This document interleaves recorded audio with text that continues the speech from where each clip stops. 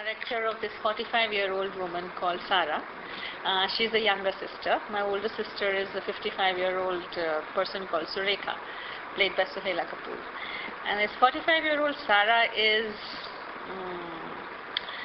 what should I say, she's bubbly, she's just all over the place, she's chaotic.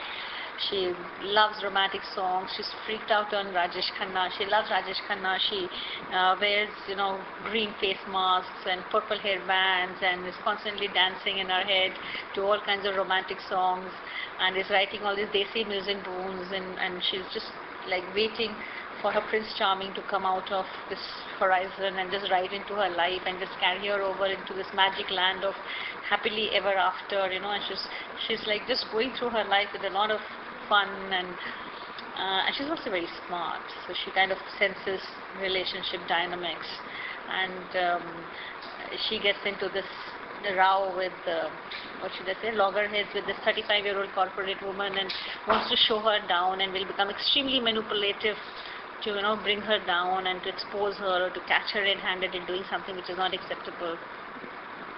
And yet under all this bubbly exterior and all of that lies the pain of this young teenager girl who's been raped in her childhood and who's never had the courage to talk about this with anybody.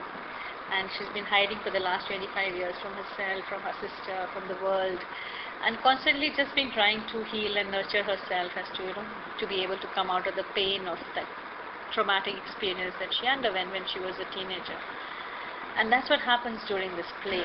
The 35-year-old woman who's come in as a paying guest somehow creates a bridge between her and her sister, creates a lot of space for healing and nurturing that takes place.